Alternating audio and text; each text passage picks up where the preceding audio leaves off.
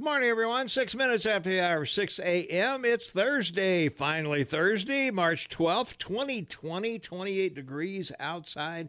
Shane Mataubin, half man, half amazing, still sponging off the relatives up in Cantaloops. Yeah, of course. They're getting some free meals and just goofing off with the grandkids, having a good time up there. How you doing, man? Trying to stay warm. It's cold up here. And BC now has its first declared death from the coronavirus, so you know, because you have been asking. Yeah. And 34 confirmed cases now in Vancouver. Yeah. Well, we have our first one here. We have our first Montana case. Where? Although the person is in Maryland, but we don't know if they got the virus here or somewhere between here and Maryland.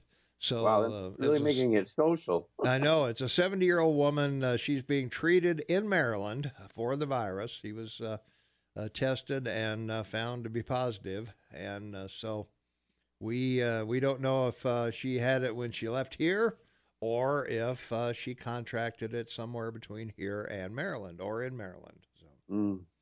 So even though she's in Maryland, it's still put on Montana. It's still a Montana case because it's a Montana resident, I guess. So anyway, you know, the one thing we haven't talked about, is as a issue with this virus, which now the World Health Organization has declared a global pandemic, as you know, yesterday. Yes. Is that, when we talked yesterday about it, how a virus goes into the body and directly enters the cell to influence the DNA. And what it does is it replicates. Replicates in the DNA, or attaches to the DNA. Yeah. And I'm wondering when you think, like, where would this woman get it, right? Anyway, so my guess would be an airport. My guess would be an airport restroom. So it's how it's spread and so forth. And I'm wondering if one problem that no one's talked about or asked any of these great scientists, and I do believe they're the best in the world, nor have they brought up, is the replication problem that viruses create.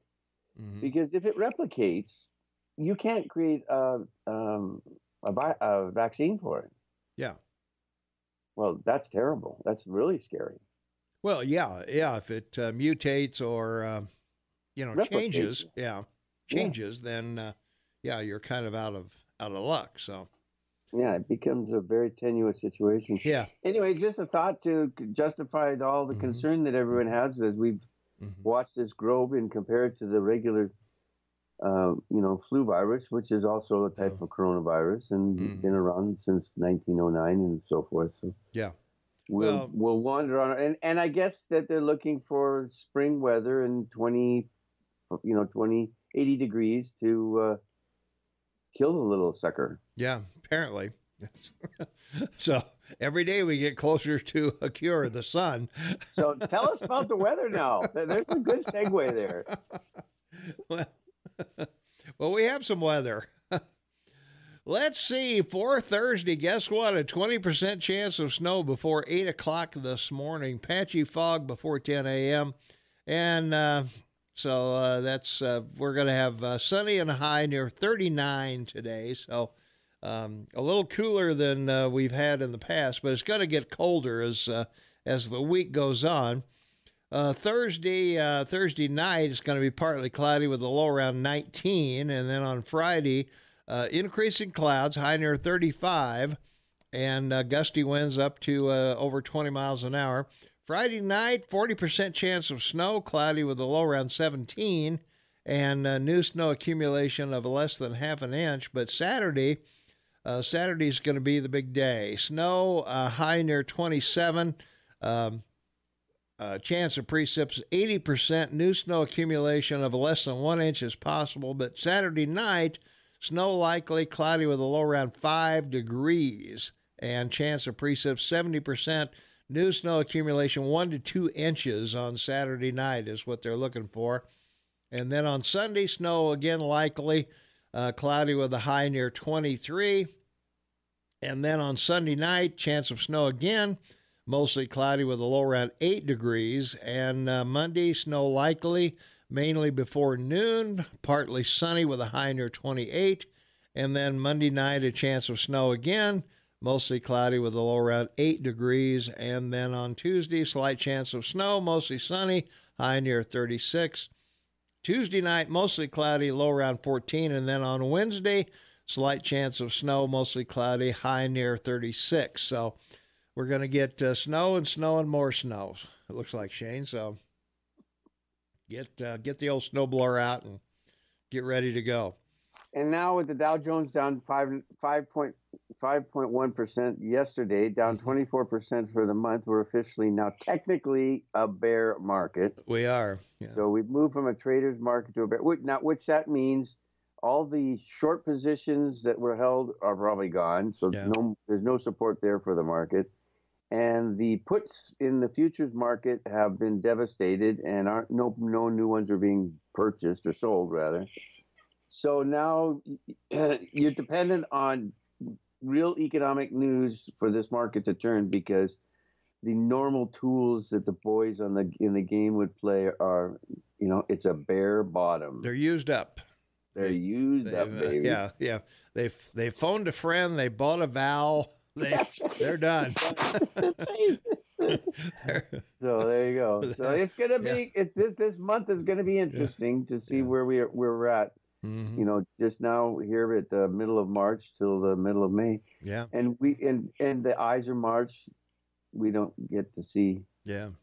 It's Sunday. Well, we got a debate coming up on Sunday as well between the two big guys. Bernie didn't get out of the race, not out yet, but I think after Tuesday, I think Bernie's going to see the light. Yeah. Well, the big question is this: how unimportant this debate is. Will they have chairs? Well, yeah, that's it. So, will it turn into a town meeting? Yeah. Well, I think in the last debate, Biden got to speak something like 17 minutes, so he'll get half the time this time around. So yeah, exactly. We'll see how far that goes and how heated it gets. So, temperatures around the area right now: Livingston is 27 degrees, Manhattan is 26, Three Forks 27 degrees, Gallatin Gateway is 23, Big Sky is 18, West Yellowstone 24, Gardner is 23. Ennis is 28, and at the airport in Belgrade right now, it's 27 degrees. We're right at 28 degrees here in our downtown studios. And road conditions around the area, if you're going from Livingston to Billings, don't. Just postpone that for another day. You don't want to go over there. If you're going from Billings to Livingston, you don't want to do that either. And you don't want to go from Big Timber up to Harlowtown, or from Billings up to Roundup, or you don't want to go over Homestake Pass. You don't want to go from Townsend to Helena, and you don't want to go from Townsend to White Sulphur Springs either, or up to Great Falls, or even to Missoula. So just stay the hell home, all right? Because we're going to get some snow all over the area. There's going to be ice and high winds and patchy black ice and all that stuff, but you just don't want to deal with, No. Don't even go there. So don't even go there. Yeah. Well, our poll question yesterday, is it over for Bernie? And 40% of you said yes, it is. Bernie is done. And 38% said don't really care. Either will lose in the general election. And another 10% said no. He still has a shot with a brokered convention. Well, I don't know if brokered convention is probably still possible, I guess. Could be, but pretty remote, because you got the super delegates that are going to jump in. Yeah, you have the super delegates. And they're going to jump in for Biden. There's no question there. So that's right. And this turnaround by Biden is, it's like Trump, basically, right? I mean, it really is. Well, I don't think it's a turnaround for him. I think it's a total rejection of Bernie is what it is. I mean, if you only got two choices, well, you still got Tulsi Gabbard, and as I've said many times, if I had to look at a Democrat for 4 years, I'd just soon look at her rather than Biden or Bernie, either one. So either one. Yeah. But Biden's at 775 in delegates and Bernie 633. So yeah, they're not that far apart. If Bernie could take they're only Florida, 140. if Bernie could take Florida and a couple others, he'd be right back in the thick of it. But I don't think that's going to happen. But no, but Warren and Bloomberg and Buttigieg have 120. Yeah, and they're going to give those to Bernie. To Biden. Yeah, or to Biden. I mean, yeah. Sorry. So that puts him at 700, 800, 900. So he needs 1,090 delegates plus one. Yep. So I think he'll be okay. Right. Let's see. Biden's dementia will cause him to withdraw. Well, I don't know about that, but yes, the Dems are getting their act together. Done before he started, Bernie, that is. Bernie's done. But what about his supporters? Are they done? Bernie's feeling the burn again, and he was done before he started. No way the DNC was going to let him win. And I would agree with that. I think they were against him from way back. Way back with Hillary. There's no way they want this guy anywhere near the Oval Office. Well, let's hope not. Well, probably so. Yeah. All right. Our poll question today: are you happy with the government response to the coronavirus? And 80% of you said yes, they acted faster than other countries, and I think that's true. We had a travel ban all the way back in January. It's now March. If these other countries had done the same thing, they wouldn't have the cases they've got spread all over the place. If they'd stopped Chinese travel, but they didn't. Let's see. 10% of you said no, too little, too late. And other answers, just too bad they squandered the time Trump bought with closing off China. Yeah, so I guess we're talking about that. What a stupid comment. Well, I think we're talking about the other countries, aren't they? Too bad they squandered the time. He said squandered because Trump cutting off with China. They're saying that squandered time. Just too bad they squandered the time Trump bought with closing off China. Oh, I misunderstood you. Yeah. I'm sorry. Yeah. I apologize. So I think he shut down China quickly, and the other European countries did not, because they're politically correct, of course, and they don't want to be accused of anything like racism or anything like that. But they accused him of that when he cut off travel to China. They called him a racist and xenophobic and the whole dang thing. Yeah, and just a note to the listeners: you can no longer call it the Chinese virus, so don't even go there. You can't do that, or the Wuhan virus, or any other anything like that. So you can't embarrass anyone or make them feel bad. That's right. Yeah, because this is me. This is not political. It's not politically correct. So call it what it is: the COVID-19 or whatever the hell it is. I don't know. Anyway.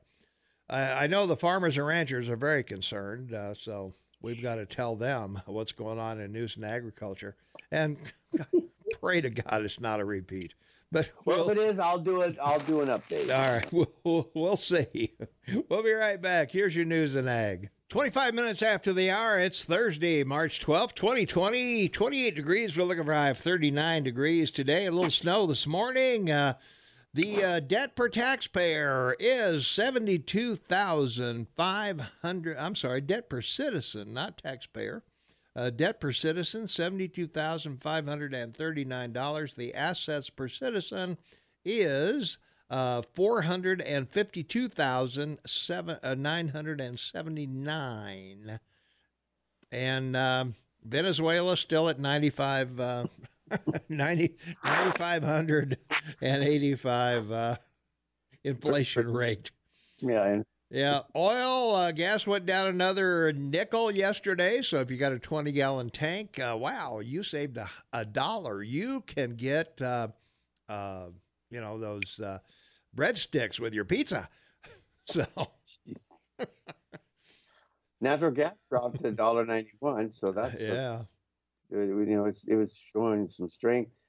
But the crude market is probably has as much to do as creating the bear market as anything.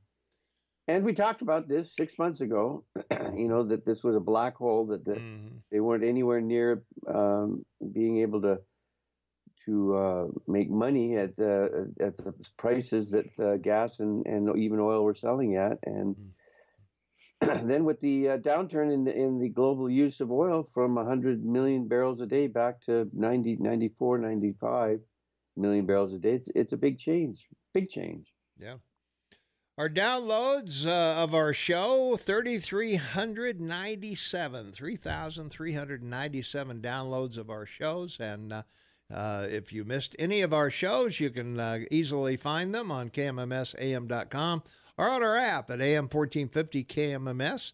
And just hit podcast on the app, and boom, you're there, man. You can listen to any show. They're commercial free and uncut. And how many shows? We have 349 right now. So I mean, we're not even a year. Not yet. So you're still a baby in diapers. Well, we're not on 365 days, so. But yeah, we've got a ways to go yet. So, all right. So, let's see what else is happening here. Weinstein. Weinstein got 23 years. Oh, who cares? I know.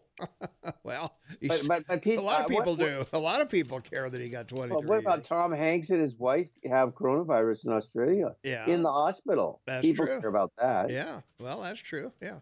Okay. I would say they care more about Weinstein than they do Tom Hanks, but anyway. No, you think so? Well, Tom Hanks hadn't raped anybody lately. Yeah, well, he wasn't a convicted rapist until yesterday. Well, he is now. He got 23 years. So. Yeah, but they're all complicit in it. Everyone in Hollywood is complicit. Okay. Well, if you say so. Yeah. Oh, well, wait, stop. Okay, I'm waiting. I'm stopping. He won more Oscars than anyone else, 72. He had the largest management company in Hollywood. Yeah. The largest production company in Hollywood. Yeah. The largest distributor for films in Hollywood. Yes. And none of them knew that this ugly looking slob with all this power wasn't abusing women. Oh, give me a break. Well, they all knew, but they didn't say anything, see? We all knew JFK was bringing hookers in the back door, but we didn't say anything. Yeah, but this is not that's not even near the same thing. I know. Yeah. All right. We'll be back. Trust me. In spite of your cards, letters, and phone calls, we will be back. All right. Stay tuned. We got Montana State News, Fox News, Brooke Foster weather, and a lot of other interesting stuff. Mike McCormick will join us at 7 o'clock, and we'll talk about these markets after that.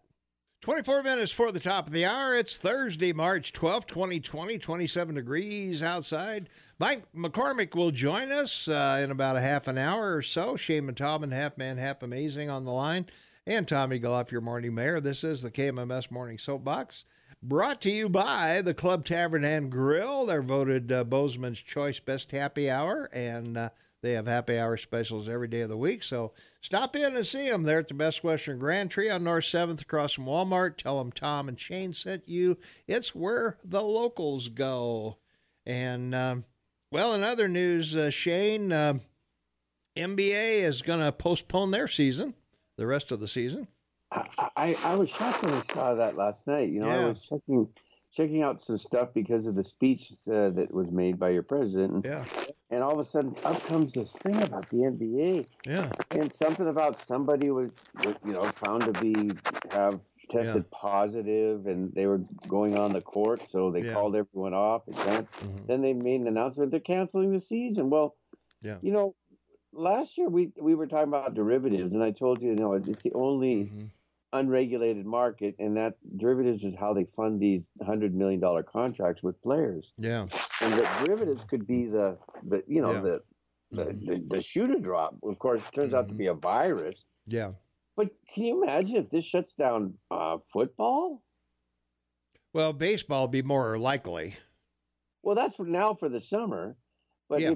if this continues into next year on the 1st of Sure. October. Oh yeah. Well, if it continues that long, it's going to be a lot more serious than football. Well, they're saying it's here to stay now. That's what they're saying. Well, we'll see. I guess I don't know, but anyway. Anyway. So let's see. Yeah, they postponed their season, and we mentioned earlier Tom Hanks and his wife got the virus in Australia. They were shooting a movie there, so they're hospitalized there, I guess, or quarantined, or whatever they do to you. Yeah. So, yeah. Well, I was talking to my daughter last night about it. She's a respiratory therapist, deals with people, lung issues and breathing issues, and she's looking at it from the standpoint of being one of the people working in the hospital. She works in the emergency room and the operating room, and it's just the thought of having to wear a hazmat suit, the lighter ones, but anyway, all day long. She said that it's just people don't know how impractical that is, and how Yeah, it's not easy to work on people when you've got all this stuff all over you. Oh, yeah, yeah, and they're sort of a one size fits all too. I think. Well, not only that, and they're not ventilated, so you sweat profusely. I would think so. Yeah, exactly. Yeah, they can't be. Yeah, ventilating them would kind of defeat the purpose, I guess, wouldn't it? Well, she's just it upsets her as a medical person because it's implied that it's airborne. Yeah, and they're denying that outright. So there you go. Two concerns I have: is it airborne, and is it replicating itself in each host that it's in? Which these are problems that no one's even talked about. Well, I don't know they're talking about it, but I'm sure they're considering them. Anybody who is familiar with viruses at the level they're doing this are very concerned about that. Both those things, I think. Yeah, but the vice president has a press conference every day, and no one says to him, "Well, is it airborne? Is it replicating?" Well, why would you tell people that? Because that would be worldwide panic. Nobody would go anywhere. Nobody would ever leave their home. I mean, I think there's certain information. Well, of course they wouldn't. They'd die. Well, that's what I mean. I mean, look, the Spanish flu killed it killed 100 million people. Yeah, and it infected 500 million people 100 years ago, and the population of the world was 2 billion. 27% of the world got infected by it. Yeah, and we didn't have near the medical expertise we have today that we had then. And you could talk about the Black Plague. You could go all the way back to whenever. I'm only talking on the basis of numbers. So yeah, but we don't have massive numbers yet. No. 4,000 deaths worldwide is not massive numbers. I mean, no, but H1N1 was, and well, that's true. But we dealt with that. We dealt with swine flu. We dealt with bird flu. We dealt with H1N1. I mean, well, beat me up because I'm playing the devil's advocate. Well, that's okay. No, I want you to beat me up. I don't want to be right. I want to be wrong, but I'm just telling you. There's certain things you would want to be concerned about. If you and I have a discussion, that's good radio. Come on. I'm not picking on you. It's not personal. With you. It's not personal. But I want to make it personal because, I want you to get it before I do. Well, I'm older than you. If I get it, you'll be doing this be Oh, and I'd be the host. Yeah, Yay! See? There you are. Now you got it. You see, everybody has an angle. Everybody has an angle. Shane is out to get me out of this job. Yeah, absolutely. That's the bottom line. All right. I got to take a quick break here. We'll be right back right after this. 14 minutes before the top of the hour. Shane and Tom and Half Man, Half Amazing on the line in Vancouver, British Columbia. Tom Eagle up your morning mayor in the house. And this is the KMMS Morning Soapbox with Tom and Shane, brought to you by the Club Tavern and Grill. They're in the Best Western Grand Tree on North 7th. Stop in and tell them Tom and Shane sent you in. It's where the locals go. So let's hope the locals will keep going there. Yeah. And will someone take a pickle jar down there and put Tom and Jane's jar on? Yeah, that's Tom and Jane. So when you go in there, you throw a quarter in there. So when we come down, we don't have to pay for our drinks. That's true. Yeah. We want a drink jar. Okay, that would be good. Yeah. Jar. There should be a Tom and Shane chip jar down just there. a quarter. Probably. Yeah, throw a quarter in. Yeah, just a little, something or other. Exactly. Nothing serious. Thanks. We don't need a lot. No. Well, just a couple of drinks each, and we'll be. Yeah. I'm a one drink wonder anyway. Well, there you are. From our app chat line, it's time to buy stock in toilet paper. It's flying off the shelf due to the coronavirus. Yeah, that's. I guess you need 14 days of toilet paper, right, for everybody in the family for the quarantine part or whatever. So I guess you need a month's supply or so. Yes. And of course, you need canned food. You need water in case you need one of those crank generators in case the power goes out, so you can activate your cell phone and whatever. You gotta have all this. Gotta have all this stuff. This is stuff. That's right. I gotta have all this stuff. So I don't know. It's pretty scary. Well, I wonder what we're going to do with these. The women's basketball playoffs are coming up, and speaking of that, we get people who complain that KMMS interrupts programs to carry basketball here, right? Men's and women's, and we get paid for that, folks. MSU pays us to carry the game, so that's why the bean counters are not going to turn down money. So that's the reason why your shows are interrupted and basketball comes on. So, right. I think I don't know that the men made any playoffs, maybe, but I know the women did. So there may be a few more games, but most of them will be at night, I think. So, not that helps people who listen all day long, but unfortunately, that's the story. So okay, real quick, because I want to bring this up because we got to keep people aware and make comparisons. Shingles is an issue that people have because of chickenpox, and 1 out of 3 people in the United States will develop shingles in their lifetime. This worries me. I don't know about you, but it worries me. No, it does. It worries me. It's a disease of older people, mostly over 65. So 1 out of 3, that's 34%. And it's a herpes type. Okay, so it's a herpes type virus.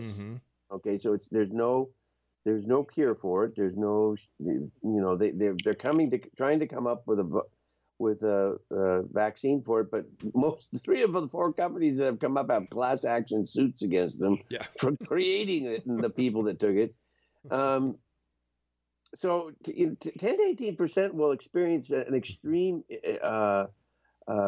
event, and 1 to 4% of the people who get shingles are hospitalized for complications, and shingles can cause around 100 deaths annually. Oh yeah, to elderly people. And so when I'm only bringing up because of the 100 deaths annually, in relationship to the tens of thousands of people that get it. So another case of a virus that can be systematic and dangerous to you. So there we go. All right. We've got a caller waiting on the line. Shane, I got to take a quick break. If you could chat with them, I'll be right back right after this. 5 minutes before the top of the hour, we've got a caller patiently waiting on the line. Let's go to the phones. 522-TALK is the number. Caller, you on the Morning Soapbox with Tom and Shane. What is up? Hey, this is John. John, how you doing? Good. I'm doing great because I am in control of the National Light Bulb Reserve. Ooh. And I have a closet full of GE Reveal bulbs, not the LED bulbs, but the real incandescent bulbs. Yeah, I do too. I bought those when they outlawed them, or outlawed the manufacture of them anyway. So I got a stockpile myself. This morning at the Open, my light bulbs are worth $100 a bulb. Wow. But that's only the opening price. They're better than a baseball card, huh? Yeah, like what currency? U.S. dollars, limit 1. Yeah. So I told him he's not going to sell more than one, Tom. So if it's $100 a bulb, he bubble wrap it for $1. Yeah. No, I'm not chipping. It's cash and carry. I'll be set up in my bank lobby. All right. Now we're talking. That way I figure I get a free armed guard with the deal. That's right, yeah. Yeah, that's good. But that's only the opening price. Oh, good. Price will be determined by the marketplace. That's right. Yeah. As the morning progresses, and tomorrow during capitulation, it's every man for himself on my light bulb. All right. Now we're talking. I'm really glad that when I open that closet, it's solid light bulbs. You know, Town Square is going to send you a bill for this ad. No, this is a public service announcement. I told them I deemed it a public service announcement. Just remember, if it wasn't for your plumber, you'd have nowhere to go. That's right. That's for sure. Absolutely correct. And when you need a light bulb, you'll know where to get one. Yeah. All right. Hey, thanks for the info. This is you don't get this on other stations, you know. I mean, not at this time in the morning. You're only going to get that info here. All right. All right. Thanks for the call, man. Appreciate it. Thanks for listening. Take care. All right. Good call. Well, it's like getting info out of you. I can't get any info out of you about school or college. Oh. You know, there's no X factor, right? Like, you know, I have to rely on a virus. That's right. Yeah. What do you want from me about school or high school or college? There has to be a good story there somewhere. Oh, there's lots of good stories there. I mean, you were an athlete. That's right. Yeah. You were on the right side of the game in college. God, yes, I was. Yes, I was. Being an athlete in college is a huge. Yeah. From our text line, 4788298, talking about getting the run on toilet paper and all the other things that are out of the store, the Lysol wipes and Clorox and everything else, bleach and everything else that's missing from the store shelves. Everybody's getting prepped in case Bernie wins. Because you won't have those things probably if Bernie wins. No. Regarding the basketball, the Bobcats men's tournament is in Boise this weekend, and the ladies play as well. Not sure where they are, so that's our. There's rumor that March Madness is going to be done without the crowds, right? Yeah, and that's sad because boy, these players really play off the crowd. They really do, and 100%. It's just like a practice. Oh yeah. And that's what I'm saying. And NBA players are saying it. You know, if they're going to ban people, they're not going to go out without fans and play. So you know what? No wonder they ended the season if the players were saying, "Well, I'm not going out there without fans." Yeah. Well, I don't know.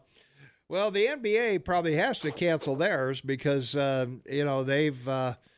There's a big price to putting on an NBA game, bigger than high school or college or things like that. So it's also the liability. Well, yeah, that's the other thing as well. Can you imagine people suing the NBA because I got the virus because I was at a game. At the game, my wife said you should have everybody sign a release that you're there at your own risk.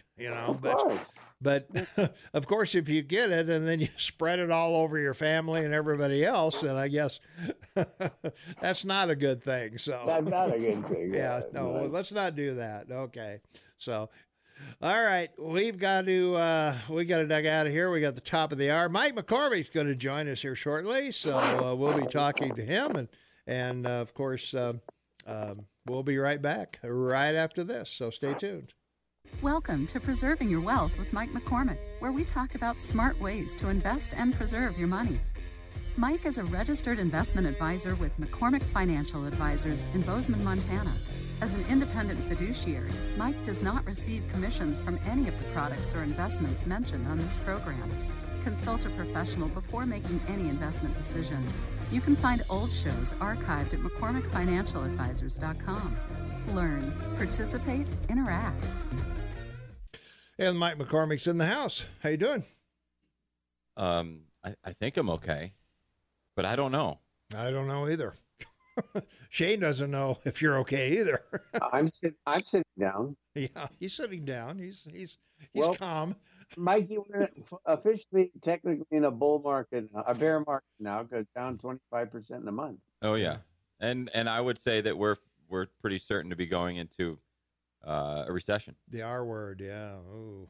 Two consecutive no growth quarters. So that's in other words, right. Yeah. 2 consecutive negative growth quarters. So certainly this one will produce.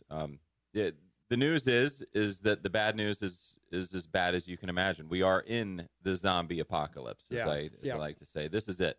We're here. Yep. I don't know if we're maximum fear, but we're in the panic mode. It's the black swan of all black swan events. It truly is, isn't it? Yeah. Nobody saw this coming. It truly is. And then, but here's the good news, is that we will recover. It's sort of a weird thing that it couldn't be really much scarier right now. Yeah.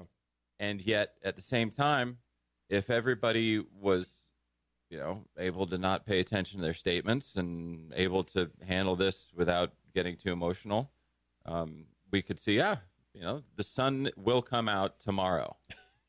I will not sing for you. Okay. But the sun will come out tomorrow because this will pass, and we will be left with, some hangover. There'll be a hangover from this in terms of economics, and that's what could lead to a true recession. So, of course, I can't say that we're going to have a recession, but it seems likely that stopping the gears of capitalism right now is what's likely to happen, and getting that machine going again will not be a profitable endeavor. It will be painful. And so, what's going on with the financial news world? What's the news flow? We're just as confused as anybody out there.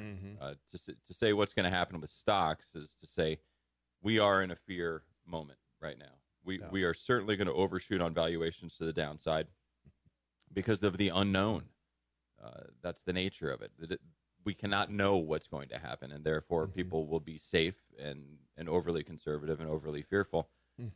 And so the key is to not be like that, and to recognize that in a matter of perhaps months, perhaps quarters, there will be profitability again, there will be economic activity again, and there will be portfolio recovery again. Yeah. And so this comes into your, as I keep saying, this is your zombie apocalypse. What is in your emergency stash? How prepared are you for such a shock? Do you have cash available? Do you have, your Susie Orman money? Is your debt been paid down so it's manageable? What things can you make adjustments to in your business and your lifestyle that will sustain your income and keep your spirits high? And so, no, I hope I'm not being alarmist to people, but waking up and hearing that the NBA is canceled, it's like, okay, so this is how everything's going to go. We're going to cancel everything. Yeah. My suspicion, we're supposed to leave on spring break today. I got some decisioning to do. Yes, you do. There's a lot of people that are leaving on spring break today. Hawaii seems to be particularly popular this year with our demographic. My suspicion is that when we get back, we'll find out that our schools are closed for 2 weeks, which is the residence time of the quarantine in place if you left the campus. Right. Huh? So welcome back home from wherever you came. Yeah. We're all just going to keep. We want you to stay at home for 2 weeks. We're happy to have you. From our text line, 478-8298, do you feel the markets are scared based on government information? Oh, I think that. Do you think do people have the confidence the government's on top of this or not? Oh, of course not. Yeah. And I'm not going to cause, this is not a political one side or the other side. Yeah, it isn't. Yeah. This is one of those things where no matter who's in charge, you don't have confidence in it. That's true. There's no confidence in anything. Yeah. That's what this fear cycle is. Yeah. Shane? Well, in the trading market is trying to project the future and where you're at. Well, now we've gone to a bear market, which means they have no idea. So they don't know what the economic implications are, but they're far worse than in just managed way. So there's no managed value to the market. The intrinsic value of the market is totally undetermined now. Yeah, I mean, you can take things that are from a fiat currency to a commodity to it's only worth what somebody else pays you for it. We do have real earnings that are happening. I imagine Procter & Gamble, with their high demand for toilet paper and other products, is probably seeing some good numbers. It's hard to squeeze the Charmin at Walmart and Costco now. And it's simple to imagine how Amazon and Netflix are going to benefit. But what we're seeing in the markets is we're seeing wholesale selling to cash. we didn't even see bonds go up yesterday, which was a down 6% day. Yeah. We're going to see the market open up and trigger all the circuit breakers and have a pause this morning. This is fear time. And one thing there's two things, I guess, that I want people to really take comfort in. One is past 2 years have been so darn good that really I was looking at portfolios yesterday and having a hard time finding one that was down for 12 months. People were still positive for 12 months. Yeah, the stock market doesn't normally do that. I mean, we're down a lot, yes, from the highs. We are technically in bear market because we're down over 20%. But we were 10 to 15% overvalued by some people's metrics before this all happened. So, take heart that you're only, after today is over, at most I think people will be back 2 years in valuations of their portfolios. And that's terrible. That's bad. And I'm not demeaning it. But 2 years ago, we were here talking about how things are kind of expensive. Boy, the economy sure is good. Everybody's been making money in their portfolios. So if we get back to that, then we're still solvent. Yeah. We're still, net positive. We're still owning good companies. But we're seeing right now that people are selling everything from Bitcoin to gold to stocks into cash. And that's where this, Yeah, we were talking the other day.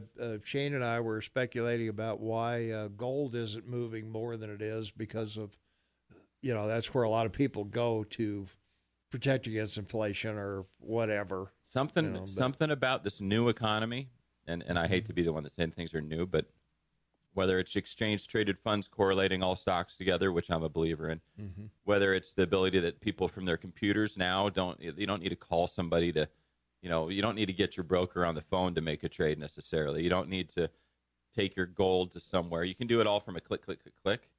And so people can express their emotions today. And then the other thing to take heart in, beside the fact that things were already pretty well overvalued and we were, beyond fair value for a while, is that, like I said, this will pass. This will not be the end of humanity and capitalism. This will be a pause. Yeah. A pause. And maybe, read a good book. Maybe we'll get better. Find a new skill. Look into distance learning. There's going to be lots of opportunities. That's right. So don't sell today. Recognize that this is why you were. Yeah, you're in there. You're in there for the long run. Not throw your statement away for March. Yeah. It's a it's a mulligan. Might be the hope to think about it like that. The news is real. The challenges are real. There are people that I know, clients that I know, that are in businesses that are being drastically impacted. I got a client that's heavy into the trade show business. They make the 6-figure display booths for the biggest companies in the world. Their business is half the earnings for the year are basically gone. Yeah, that's how they're nobody's having. Conventions have kind of gone downhill anyway. A lot of people are doing them online, and that's true. Unless you've got like the consumer products thing in Vegas every year, or the car. They just canceled the car shows, I think. Tom, I'm surprised at how much people do these conferences, actually. Yeah, I hear what you're saying, that technology's done away with some of it, but it still is a huge, huge part of companies' budgets is flying these people around to go meet with each other all the time. Is. Yeah. And so, we're going to be going online with computers more and more. Are investors looking more toward exchange-traded funds or index funds in medical products, services? Has there been an increase in investing? Not on a sector basis. No, I would say that it's similarly across the board. This is a more healthcare's always been pretty good for the most part, hasn't it? Well, in terms of opportunities, to buy things that will recover first. This is where Warren Buffett says, "Be greedy when others are fearful." Here's your time. Here's your time, right? Who's going to walk in here right now? Yeah, I'm a fiduciary for my clients. I'm inherently conservative in terms of risking my clients' money. The biggest thing that I want to do is protect it. So for me to say, "Here we go, charging in like Custer into the battlefield. This is going to be for God, for glory, and here we go." I'm not going to be the first one into this. Yeah.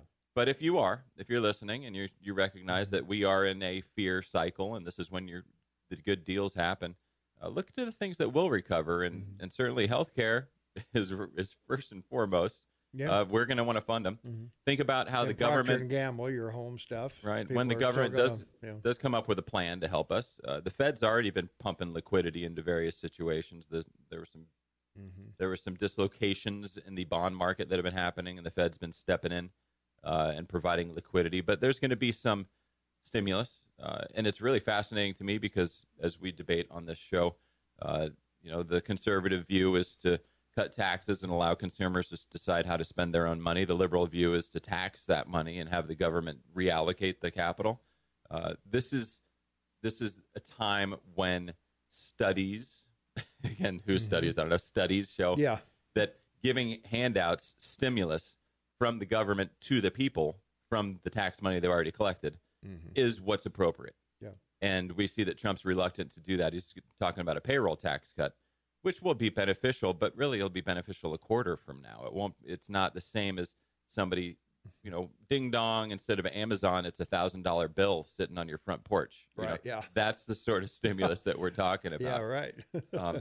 So to answer your question, Tom, if you're going into the market, I do really promote the exchange traded funds because you don't know if Johnson & Johnson or Stryker or Bristol Myers or Novartis or whoever is going to benefit from the upswing. Who's going to get the cure? Who's going to get the federal government's thumbprint on you're the one that's going to get the most money? You don't know these things. An exchange-traded fund, IYH, is one of them for the healthcare. It's a great way to say, something in healthcare is going to benefit from this. Yeah. There's a communication services category that you can get into that can benefit everything from Facebook to whatever. So do your homework. It's okay to be brave when others are fearful, but not both feet. Maybe a couple toes. Yeah. For the benefit of the listeners, exchange-traded fund is just a basket of stocks that are traded like a stock, like a single stock. So, just today's version of a mutual fund. Yeah. So their benefit. All right, we got to take a short break. Mike McCormick, McCormick Financial Advisors, is in the house. Shane Taubman, half man, half amazing on the line, and Tommy Gillespie, your morning mayor. We'll be right back. We're brought to you by the Club Tavern and Grill, and I should mention they're voted Bozeman's Choice Best Happy Hour. Club Tavern and Grill offers happy hour specials every day of the week as one of Bozeman's most popular happy hour spots and sports bars. You'll be sure and find something you'll love from their extensive drink and food menu. They also serve breakfast, lunch, and dinner, and they have a kid-friendly menu also. So to place an order for pickup or make a reservation for parties of 6 or more, go online to the Club Tavern and Grill, theclubtavernandgrill.com, and check them out. They're in the Best Western Grand Tree on North 7th across from Walmart. It's where the locals go, and tell them Tom and Shane and Mike sent you in. And we'll be right back right after this. Shane Taubman, half man, half amazing's on the line. Tommy Gillespie, your Marty Mayor's in the house, and the incredible everybody wants to be like Mike McCormick I appreciate that. is in the house. And Mike needs some advice. Mike is going to San Francisco and then to San Diego for spring break with the family. 50-minute layover connection in San Francisco. With the family, and I want to know from the listeners out there, should Mike make this trip? Is it safe? What do you think, Shane? Should he go to San Diego? My plan is to come back also, just to be clear. I'm not just going one way. Should he travel to coronavirus-ravaged California? No. Nor should he be going to Hawaii. My sister's in Hawaii, and I'm worried for her. It's not Hawaii I'm worried about. It's all the other people that are coming there. Yeah. You don't know where the people are at a resort of 5,000 people, where they're from, or what their backgrounds and stuff is. You don't normally pay attention to any of it because you're there with the kids. Now you have to. Yeah. Sure. Yeah. And so, Tom, I'm not disagreeing. I certainly agree. It's postponing this trip. The airlines will let me move it, I believe, without a change fee. Oh, they will, yeah. The VRBO that I got is, I'll probably eat some of that because there's a private owner on there that, there's another, it's not a corporation I'm getting my money back from. It's an individual person. The car rental, I did hot wire and I prepaid. So I'll probably eat a bunch of that too. So it's, it's probably $1,000 loss, if not a $2,000 loss on it. But I could be saving the health of my father, who's elderly, that we're going to go visit. Yeah. Could be saving his life. And so this falls into the realm of the low probability, high consequence decision making. And you should get a good airfare in the future. We should get one now, I would think. For rescheduling. No, I've checked. Yeah. There's no deals. Yeah, I looked the other day too, Tom. It's not great. I did hear that you can get ironically, from Seattle to Hawaii for $99. Yeah. Maybe Seattle's looking to get rid of their people. I think they are. I think Yeah. Why should Seattle have all the fun with this virus? Let's spread it over to Hawaii for a while. In this fun little, group decision making we have the whole sentiment encompassed is that there's fear and uncertainty in this. We don't the high consequence here. I could be endangering my family. I could be endangering my community. Yeah. Probably not. We're all very healthy. Everybody we spend time with is very healthy. We all get the flu from time to time, and we all recover, and it's like, oh, that was sort of a bummer. But we're okay, and that's part of life. Yeah. Well, you can't come in here till at least a month after you get back. Well, you're right. Right. I mean, when we get back, we're right. Right. I can phone it in, though. I mean, hey, Mike, why don't you come in every day for a week when you get back? Help me out. Help me out. Yeah. Shane wants to take over the show. I'm hospitalized with up to my ears and respirators. Oh, nobody wants you out of here, Tom. You're irreplaceable. Nobody knows how to run that 1920s board that you run there anyway. Right? Yeah. It's a secret that nobody knows. Yeah. Let's take a phone call. 522-TALK is the number. Calling you on the air with Mike McCormick. Tom and Shane, what's up? Hi, this is Denise. I just went to North Carolina and I wore a mask the whole time I was in the airport and on the airplane and stuff, and I feel healthy and everything like that. I didn't see a lot of people in the airport with masks on, but if you wear a mask around somebody, especially the elderly and stuff, you shouldn't be able to wash your hands. You should be able to visit safely. I like that. Oh yeah, you're probably the most safest place to breathe air on the planet is on an airplane at 50,000 feet. Yeah. It is. Yeah. The entire vacuum in an airplane is recycled every 4 minutes through the engine. Yeah. So it's heated you just kind of sanitized. Stay away from a lot of people and stuff, and if you're going to eat there, stay off in a car corner by yourselves, and try to get a restaurant or eat outdoors. Then the only thing I think you have to worry about in San Francisco is all the homeless people and stuff, and they do put fires out apparently that where to go and where not to go. Yeah. And I think I'll be within terminal whatever and go from so you'll be with you're just one to changing the planes other, in San Francisco. Yeah, Mikey will be behind glass. He's like that orchid at the aquarium. Yeah. Well, I'd hate to see you, not go and lose money and stuff and not be able to visit your father. Just wear a mask around him and stuff. I appreciate that. So, thank you. You're welcome.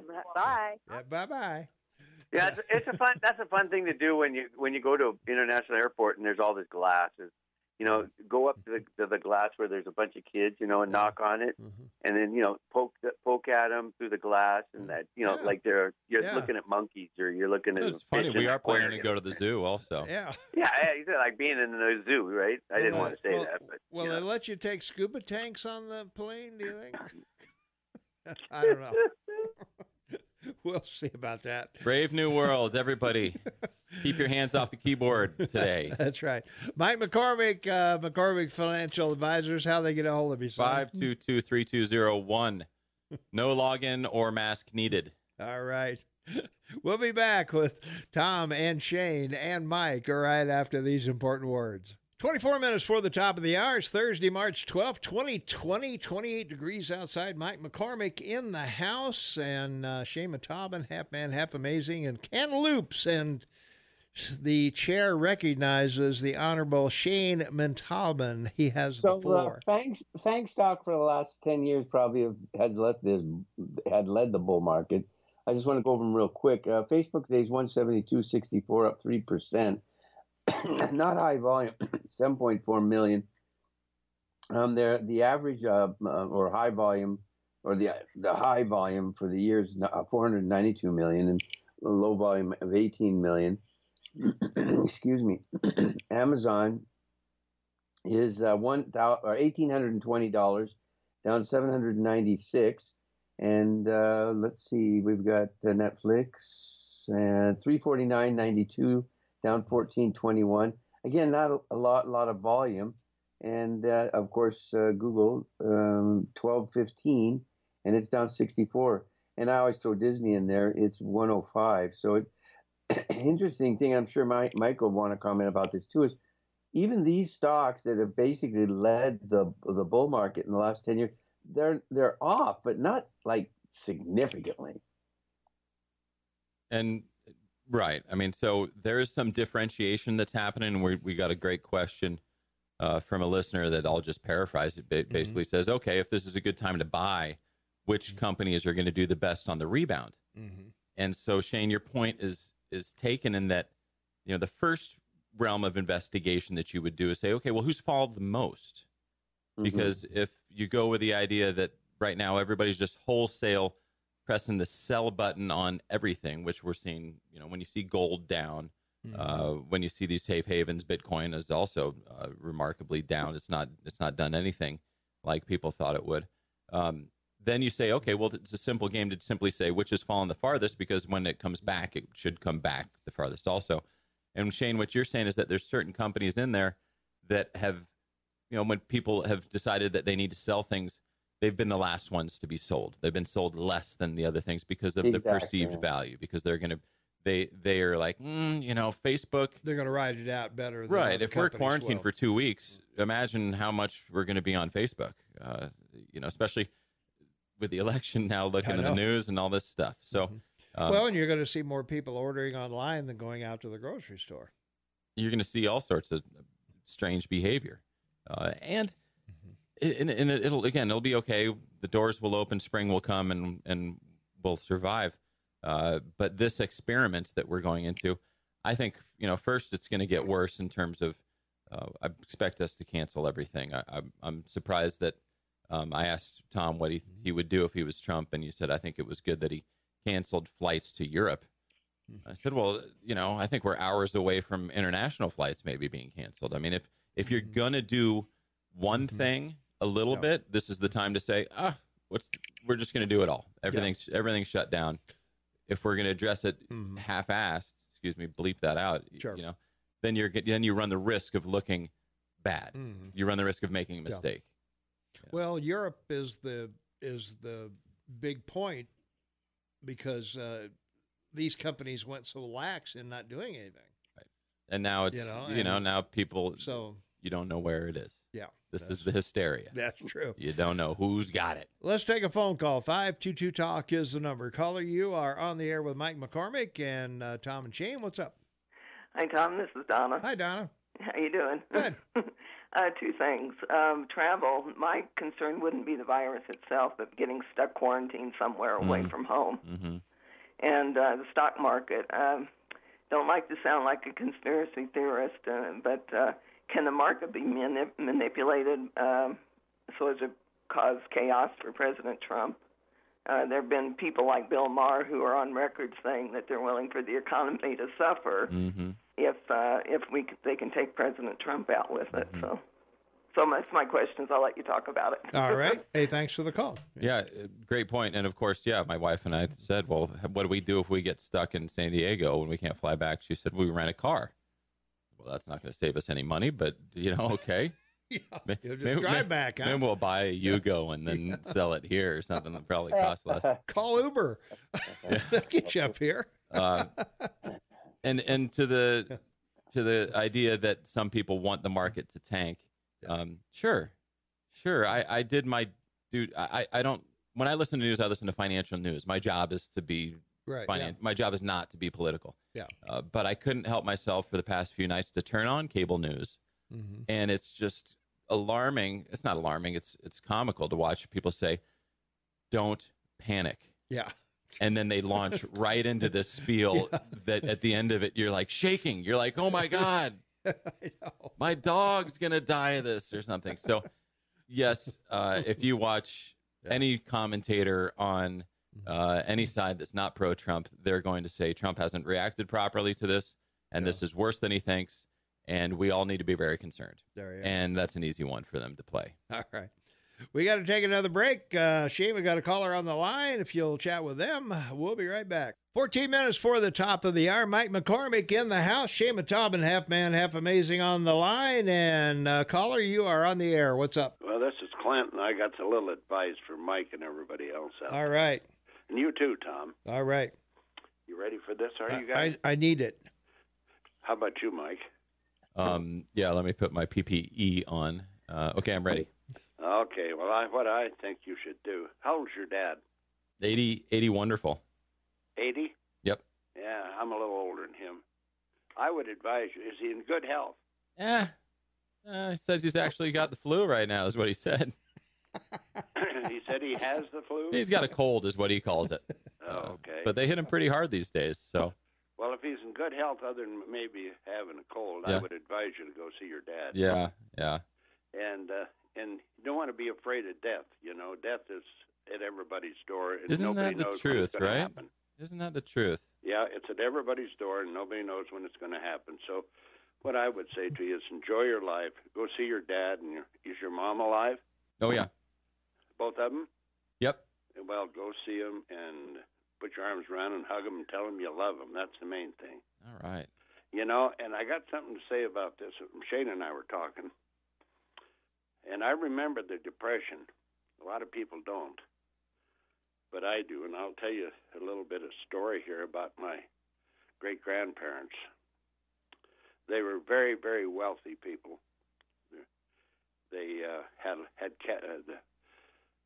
had shorthorn cattle. They came up. They went to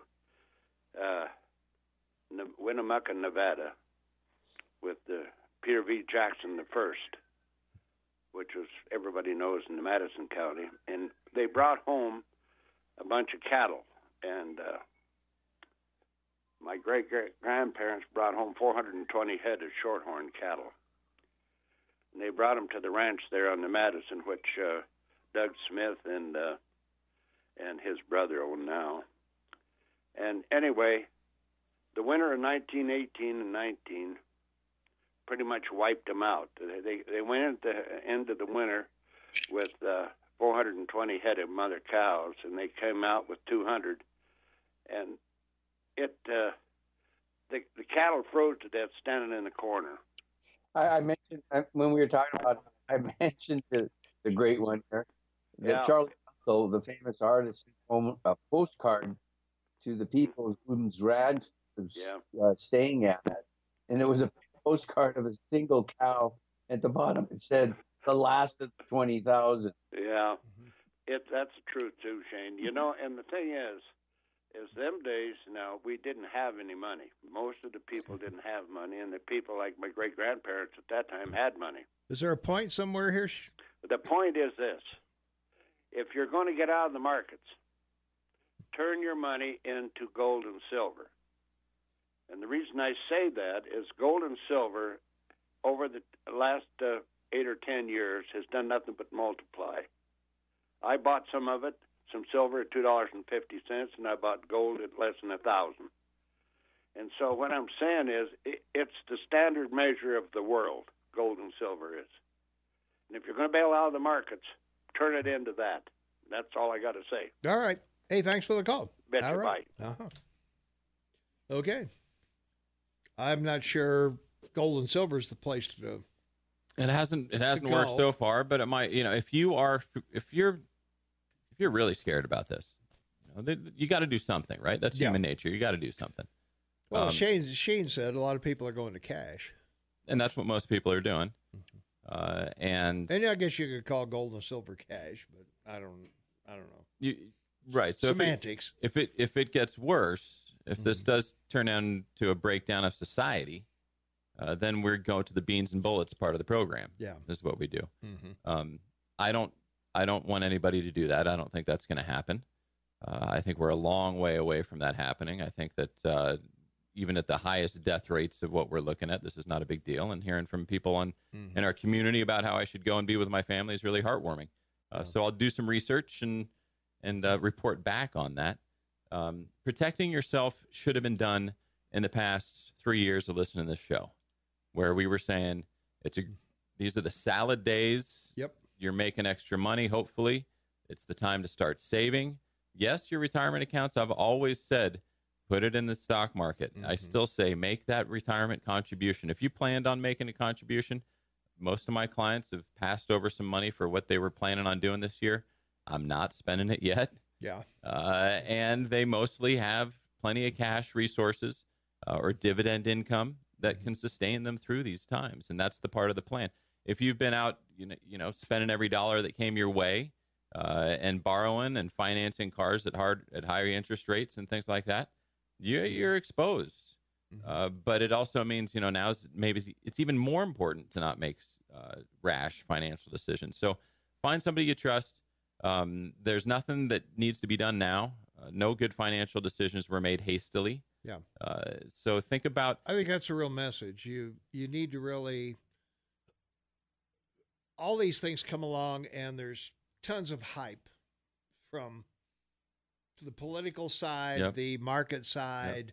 Everybody's got an opinion, but sit back and really think about. Be deliberate. What affects you, and as we talked about, do your research. What has come down the slowest, or. And here's where I come to is, what do you wish? We don't have to go back to the Great Reset, to the Great Depression. We just have to go back to the Great Recession, 2008, 2009. What do you wish you would have done? Yeah. Okay, I wish I would have sold everything at the top and kept it as cash and bought it at the bottom. Okay, you got that out of the way. Borrowing absolute clairvoyancy, what do you wish you would have done? Yeah. And the answer is nothing. Yeah. That is what you wish you would have done, was nothing. Some people sold at the bottom. Yeah. And they didn't get back in, and they kept saying, I don't trust it. I don't trust it. This isn't real. This isn't real. I don't trust it. It's propped up. It's not the real deal. And they've been saying that for a decade. And today, they feel like they're right. Tomorrow, they'll go back into, potentially 10 years of being wrong again. Yeah. So think about what you wish you would have done during the Great Recession. Do that. Be careful. Talk to people you trust that are not motivated by commissions. These would be the fiduciaries in your life, your CPA, your attorney, hopefully your financial advisors, your fiduciary. They're good people in town. I want you to give them a call. Enjoy your day. Okay. We got to take a quick break. We'll be right back right after this. Stay tuned. 2 minutes before the top of the hour, we got a caller waiting on the line. Caller, you are on the air. What's going on? I feel like I'm always on the air. Yeah. I was going to ask Mr. McCormick, and I was discussing this with Shane. Don't you think that the market to begin with was a bit overvalued due to the fact that the government pumped some money, a lot of money, into it back in 2008? Certainly the stock market was overvalued, and I do think that the Fed made it more. Yeah, I mean, they made it worse. But it was a time of. And I think we'll get back there where the economy is really strong. And so if people have extra money, it wasn't like the stock market was overvalued and other things were not. Everything was overvalued. Okay. All right. That makes a lot of sense. I did not hear the president's the speech last night, but there was talk about the fact that he was going to bring about financial aid to airlines, cruise ship, travel, this and that. And is that still on the table, or has he pulled back on that? Well, he said he was going to do that. He also said he was going to make sure people didn't miss paychecks, and that insurance companies would cover coronavirus, medical attention and things like that. Well, that's noble as far as the insurance companies are concerned. But I'm very worried about bailing out. A certain industry. I'm not all about that. I think that's a big mistake. You remember, didn't they bail out Lehman Brothers and too big to fail? GM. Well, they didn't bail out Lehman Brothers. Lehman Brothers failed, but they did bail out. They did bail out JM, though. Yeah, they did. And I was against that. I thought, hey, we don't have Pontiacs or DeSotos or. Well, let's slow down. Well, they didn't really have to slow down. We have to slow down because we got 10 seconds left. So, fine. So let's hold it. We'll hold that till the top of the hour, okay? All right. Got to go. Bye-bye. All right, take care. Thanks for the call. Mike, thanks for being here. Always a pleasure. Everybody, it's a great day to turn your computer off and enjoy the people you love. That's it. All right. We'll be right back. 6 minutes after the hour of 8 o'clock. It's Thursday, March 12th, 2020, and we're brought to you by the Club Tavern and Grill. They are in the Best Western Grand Tree on North 7th. Tell them Tom and Shane sent you in. They are a great place to eat. And Shane, a little clarification on our last call about bailing out the cruise lines, airlines, GM, Lehman Brothers, and that we'll take after we finish with that, we'll take a little trip down memory lane. Those are, so go for it. Someone was commenting about the government bailing out the banks in 2008. That's not what they did. They forced or lent money to the banks. They didn't put any conditions on it, which they should have. They assumed the banks would use the money to lend to people, small businesses, and so forth.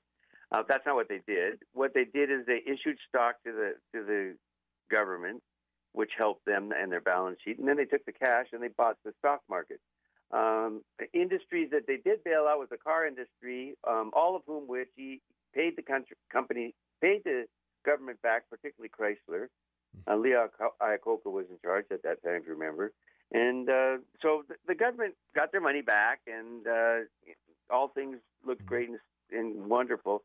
But the end result was that banks became too big to fail, and now there is a problem. Yeah. Well, also the bondholders that GM suffered pretty good. That's right. In that deal, because, it wasn't all roses and lollipops for sure.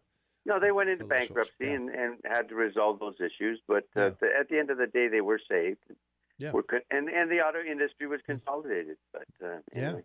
Well, and Chrysler was sold overseas. So. well, that was the beginning. Yeah, and that was the beginning of the Obama-Biden 8 years, and 12 million jobs went to Canada, Mexico, and China. Yeah. So there you go. All right.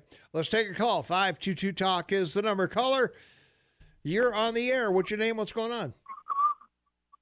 Well, it probably wouldn't be good manners for Daniel R. Peterson to get a big spiel about the economy. So the only thing I've got to say is you had a quote earlier last hour. Nobody saw that this was going to happen. Not true. I know I've been questioning the stock market for decades. So please remember that there are minority voices around. And you can't think that everybody is heading in the same direction happily. Nobody saw the virus coming. Well, the virus is a speck compared to if the stock market is built on sand, like I propose. I don't see why anybody get into something that's full of insider manipulation. Yeah, well, this proves it. There's no insider manipulation, or otherwise the stocks would stay up. Well, yeah, but one of the things that they say is there's a lot of shifting of the money around. It's going to be shifted into the pockets of those that are on the inside and taken away from those little people that don't have much power, that are far on the periphery. Well, I'm not going to go into this every single day, I mean, it is what it is, So, we'll agree to disagree on markets being built on anything. So thanks for the call. All right. I'm not going there, but I do want to go back to March 2nd, 2009, Shane. Yeah, the market was at a low. It was at 9,600. And, the banks were watching this happening and because of the anticipation of still others to collapse, because it was still an open game. No, again, the market was projecting the future. And when they saw comfort in the market and in the bottom, they jumped and they made a huge amount of money. Yeah. Well, back on March 2nd, 2009, the Dow Jones Industrial Average plunged below 7,000 Monday for the first time in more than 11 years as investors grew even more pessimistic about the health of banks and in turn the economy. A staggering $61.7 billion in quarterly losses to insurer AIG, if you remember those guys. The worries pushed the blue chips below 7,000 for the first time since October 28th, 1997, and then below 6,900 for the first time since May 1st, 1997. And the credit crisis and recession have now slashed half the average's value since it hit a record high, Shane, of 14,000 in October of 2007, a record high of 14,000. And investors are fleeing financials after the government said it would give AIG another $30 billion in loans besides the $150 they already gave it.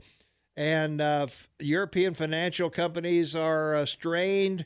And in early afternoon trading, the Dow fell 249 points, or 3.5%, to 68,1379. And that was the last time it closed below 7,000 since 1997. So if you think we're in trouble now, imagine what it was then. We haven't lost half of the market by any stretch. AIG is a special case and not one of those dirty little hidden secrets. Real quick, under the Reagan administration, public government unions stopped self-managing their money and turned it over to AIG. So AIG, for almost 20 years had been responsible for the government employees' retirement funds and those retired and paying them monthly benefits. So the federal government of the United States certainly couldn't let that insurance company go down, because everybody that had worked for the federal government for the last 100 years that was still alive wouldn't have gotten a paycheck. So that's really the only bailout that you can reference in 08, 09 that was really significant and very one-sided. So anyway, I just want to mention that because it's history and it is important to know. Yeah. And by the way, the last caller, just for, again, you and I have warned people for 6 to 9 months, and even Mike, of the overvaluation of this market, and that there would be a correction. And I mean, so if you went through 68, 72, 87, 08, you would have been out of this market 4 weeks ago. Yeah. I mean, you just would have. You would have, if you hadn't gone to half cash, 10% bond or 20% bond and half cash, and 20 or 30% in stock, then, then you just have to wait. Now you have to wait. Because if you had, you'd be in cash and you'd be buying back the same stocks you sold three weeks ago cheaper. That's all. Yeah. That's all that would have happened. You didn't. Yeah. So there you go. From our text line, 478-8298, earlier in the week, Daniel J. said he invested heavily in weed eater equipment to the tune of a couple $1,000. When did a couple $1,000 become considered heavily invested? He has proven time and again he just doesn't get it. You got to have empathy for someone as pathetic as that. Remember last week when Trump was self-praising himself for closing borders and there were only 5 cases and we'd be 0 by now? No, I don't remember Trump ever saying anything close to that. No. We were given a month's warning and Trump regime ignored it and chose to tweet it away. Now we can happily take it away. A month's warning from who? Yeah. From who? We knew of the outbreak in China.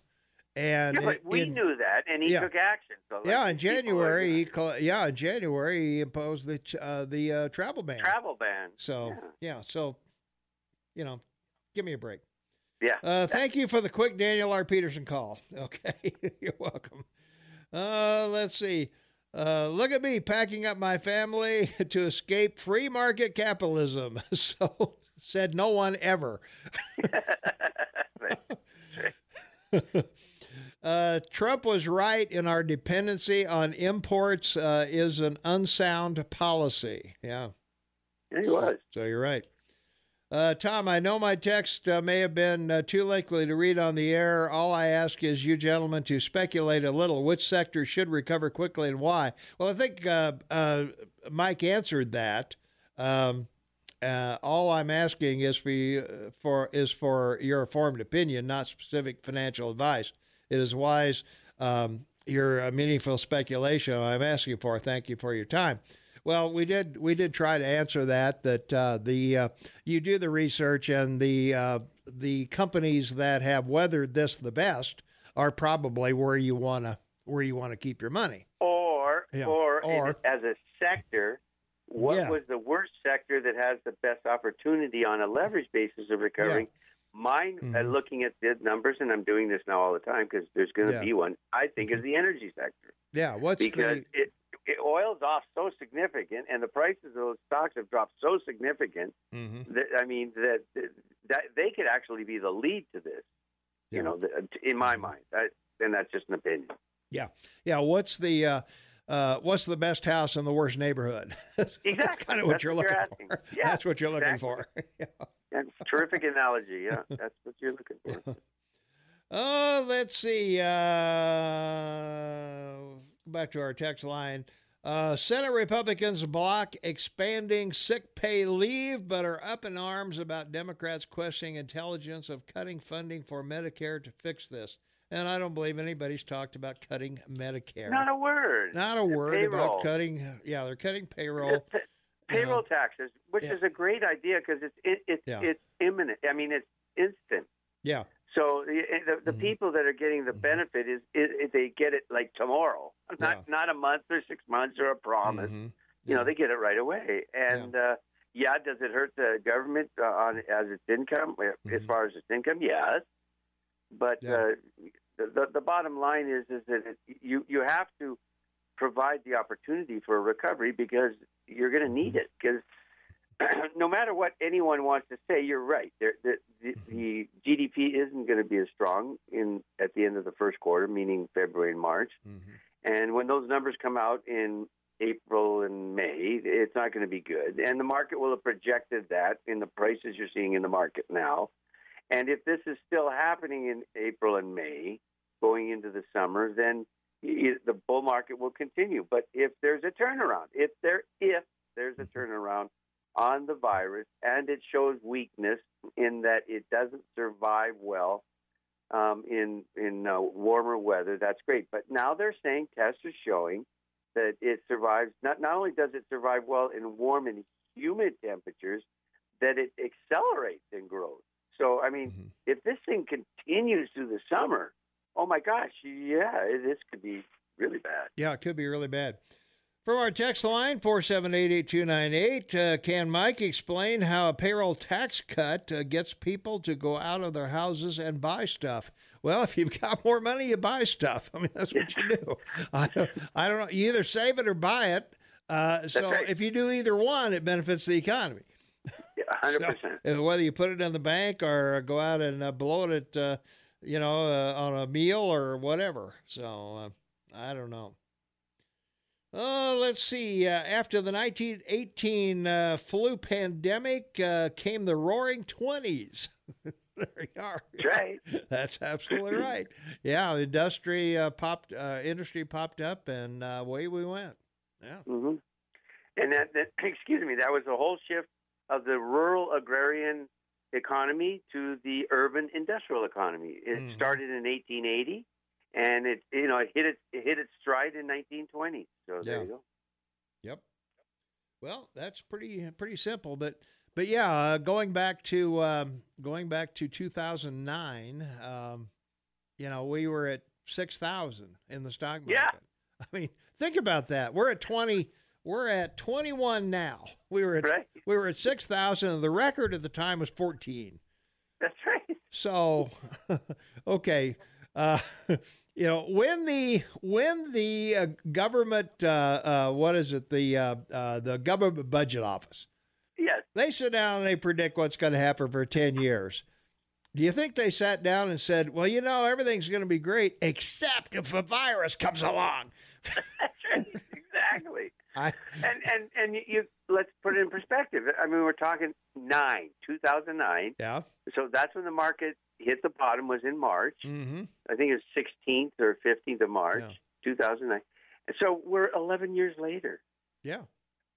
It's just barely a decade. Yeah. Well, we were talking in 2018. Did the Congressional Budget Office figure the whole financial market was going to go south? No. In their predictions of what stuff was going to cost over 10 years. So please, these 10-year predictions are just crap. They just are. They are. Yeah. So, all right, we got to take a break. We're getting behind here. So, all right. We'll be right back right after this. We got a caller waiting on the line. Caller, let's go to the phones. Caller, you are on the air. Couldn't hear him. All right. Okay. Let's see. Somebody was talking. They sent a text back, Shane, about the 5 cases that Trump claimed he had the 5 cases. Well, I just did the fact check on that. January 29th, cases have been reported in 17 countries. In China, the outbreak has surpassed that of SARS. 5 cases are confirmed in the U.S. Trump tweeted, "Just received a briefing on the coronavirus in China from all of our great agencies who are working closely with China. We will continue to monitor the ongoing developments. We have the best experts anywhere in the world, and they're on top of it 24/7. He didn't say anything about we only have 5 cases and it's contained. So that's right. Give me a break. Exactly. Well, let's go back to the phones. Caller, you on the air. What's up? Well, can you hear me? I can hear you. Barely, but yeah, okay. I can hear you. I'm actually more worried about your phone system than I am about the virus. Well, I answered your call, and you weren't there, so. Yeah, but this thing has been shamed in the end. Anyway, the fortunes will be made in the testing companies. Well, they probably will be, yeah. Well, we've already seen Kodak's that I alerted Shane to check out for us, and they're up 364%, I think, from where they were earlier. While you're talking? Yeah. Yeah, I mean, if you can find out who's got that lead on the testing companies, and if you listen to the crackpot fearmonger conspiracy theorists, they were onto this thing in January. You would have sold high and got out before. And don't tell me that nobody's been warning you about a virus. You've been watching zombie apocalypse movies for. Well, that's true. Yeah, we've had the zombie apocalypse movies for a long time. Well, that's all about an airborne virus. Yeah. Well. Anyway, I'm done. All right. Thanks for the call. All right. Let's see. Boy. What else we got going on, Shane? We should probably do some local news, don't you think? I mean, we are a local station here. We should do something in the last part of our show here.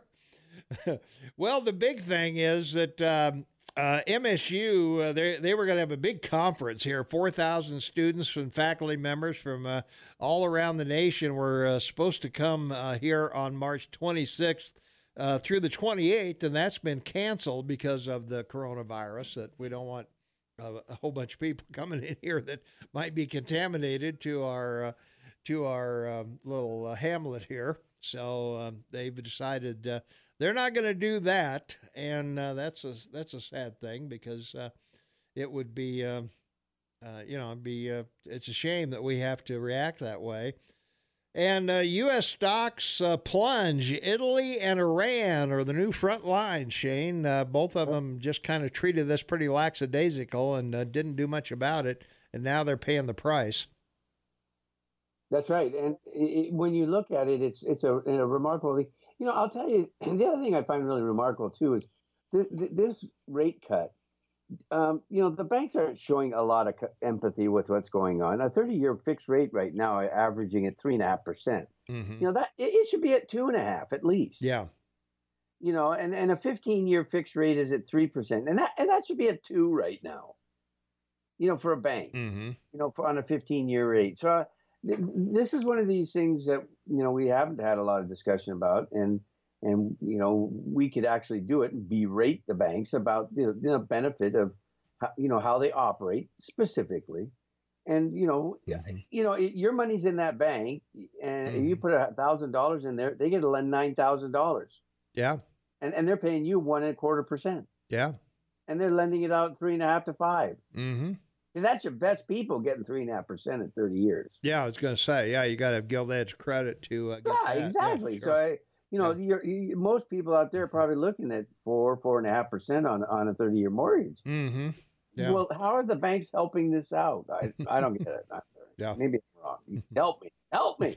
Well, from our text line 4788298, did the Republicans consider an economic downside when they gave that tax scam in 2017? What could go wrong? A pandemic. Well, try to imagine how much worse it would be if corporations were paying 35% tax and trying to compete on the world market with a pandemic. So please, take an economics course, maybe.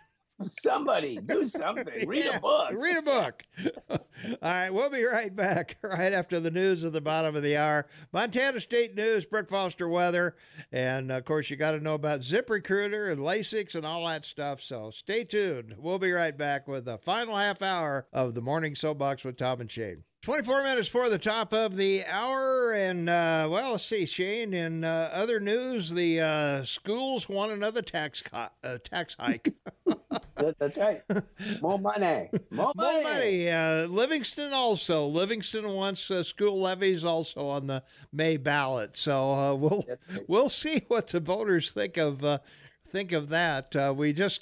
We voted for the new high school. We voted for another elementary school, I believe, and now, well, here we are once again. We're looking at all the school levies and things that are going on.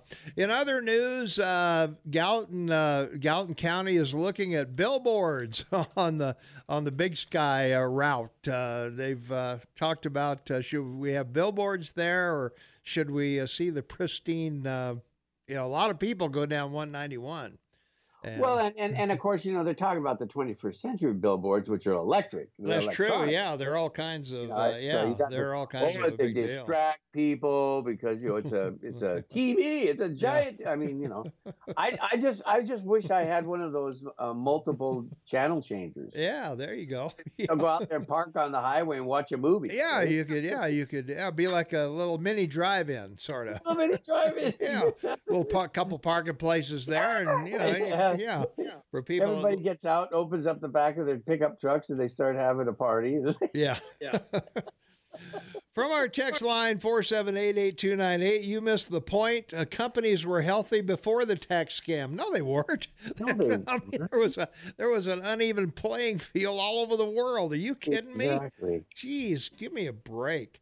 And it was purposely set up by Biden and Obama so that companies would move offshore. Well, yeah. They increased corporate taxes, Obama did. Sure, because they had to pay for all the entitlement programs that they wanted. So, I mean, come on. Why would companies go where money's the best, where you make the most money? I mean, it's like money running to, because it's chicken. It works both ways. But now is the time to use tax cuts. Well, I'm sorry, you've got how many Democrats calling for free everything? You tell me they're going to cut taxes? This is the one thing I love the most about that whole argument about free everything. Yeah. Why didn't Bernie or any other Democrat say no taxes? Yeah. Yeah. We don't need it. We don't need taxes, and then you can afford to go to school. Yeah. Yeah. No problem. Taxes. All right. Let's take a phone call. 522-TALK is the number. Call you on the air. What's going on?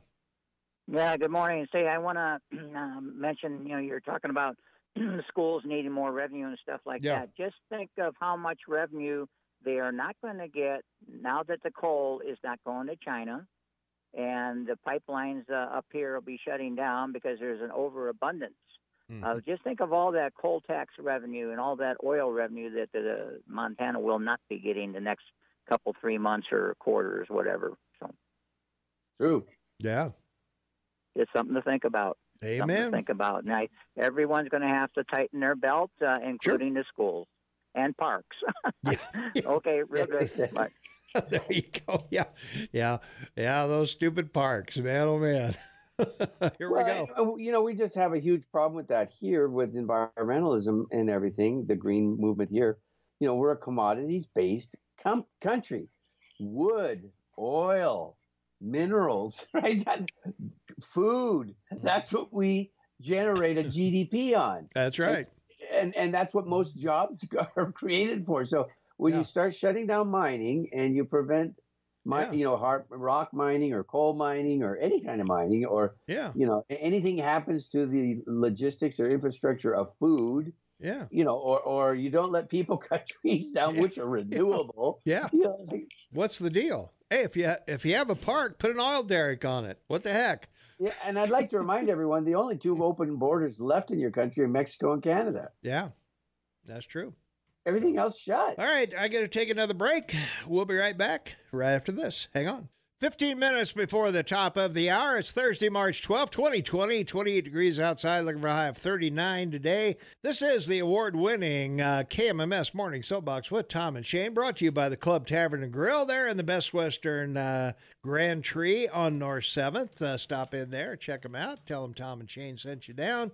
It's where the locals go. And from our text line, Shane, the Montana News, this is from Dana. The Montana News, Northern News Network guy is full of it. He just said Trump started the trade war with China.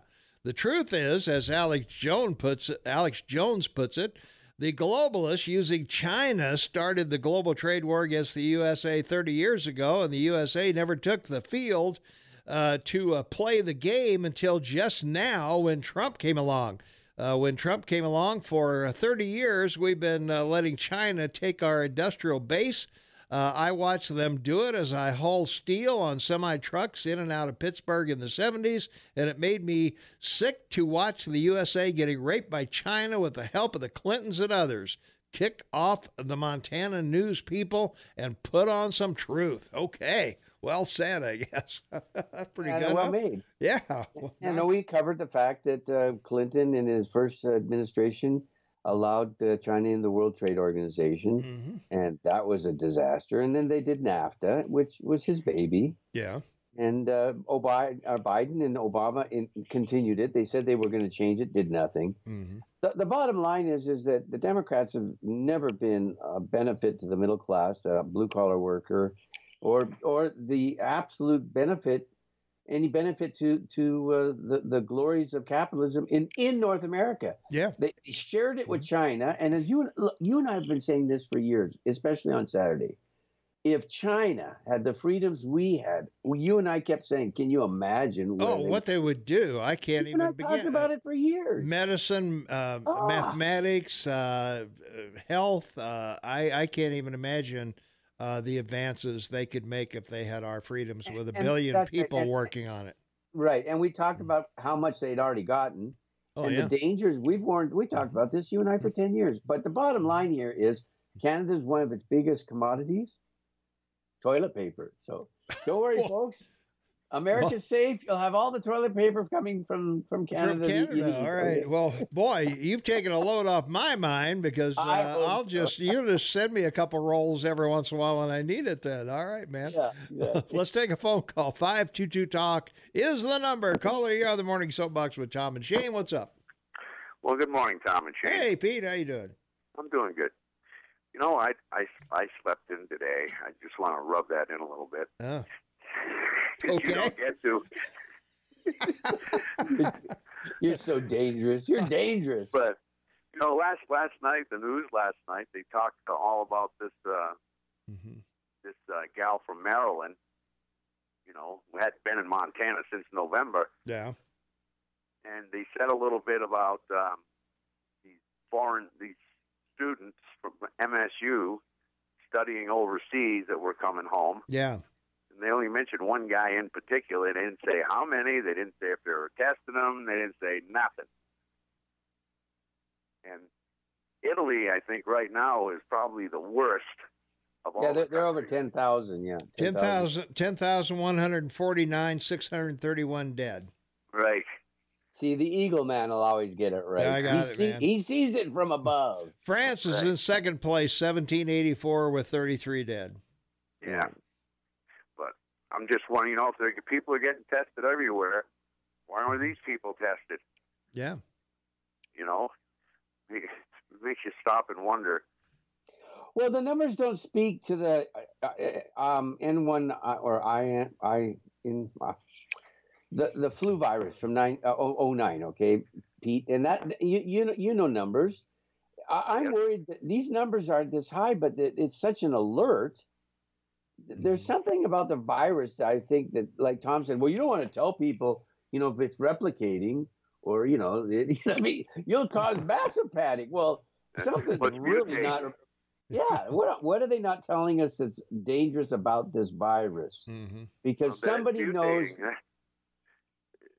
that they're not saying much about that. And apparently, and I've heard this in several different places, that the virus, the strain in Italy is worse. That's what I'm saying. Yeah. I don't think it's the same strain everywhere. I think it's replicating differently. Yep, I agree. And that's what the numbers are showing.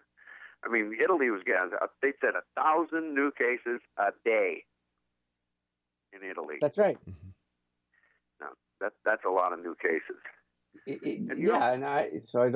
There's something, because you and I both know, you listen to Tom and I for years, and we know the market, and we know how the market, we have callers call up and say the market's rigged and they trade on insider information.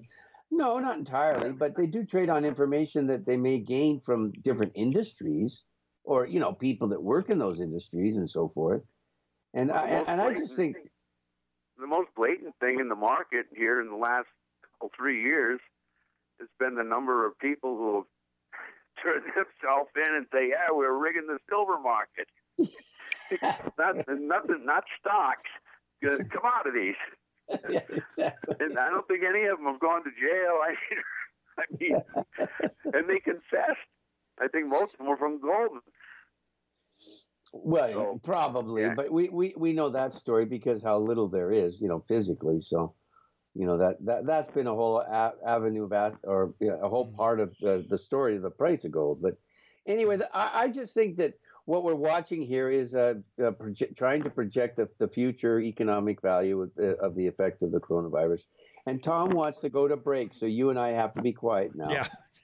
We have to play. Right. We have to play nicely in the sandbox, please. Yeah, thanks for the call, man. Find out what they're doing with them students. All right, I will do that. Thanks for the call. Jay, we got a caller waiting. If you will take care of them, I got to get the Rush update in here and some other things. So we'll be right back. Here's Rush. Well, we got about 2 minutes for a phone call here. Caller, you on the air? What's going on? Two quick things. Yeah. Regarding Italy and coronavirus, Rush. If the information Rush was relating yesterday is accurate, there's been a tremendous amount of economic and international travel activity between Italy and China, right, as being the main reason. And then secondly, on a different subject slightly, in terms of abstractions, if you visualize a circle and divide it into three segments like a pie, 120 degrees under the American Constitution, everything outside of that 120 degrees is everything pertaining to socialism and communism. And our Democrat Party is operating and functioning outside of that 120 degrees where our Constitution resides. No matter what they say, no matter how they title it, no matter what they claim their name is, they are not democratic socialists. Their behavior, their words, their actions, all are communistic and Stalinistic. So say what they want, their behavior says otherwise. All right. Hey, thanks for the call. All right. We're out of time, Shane. Thank you, Mayor. Look forward to talking with you and everyone. Thanks for all the calls. Live in the moment. Be happy. Live to work. Be safe. And God bless everyone in the Gallatin Valley. And you, Eagle Man. All right, man. Thanks so much. All right. We'll see everybody tomorrow, Friday, right, Shane? Yeah, we're ready for that. All right, man. Thanks a lot.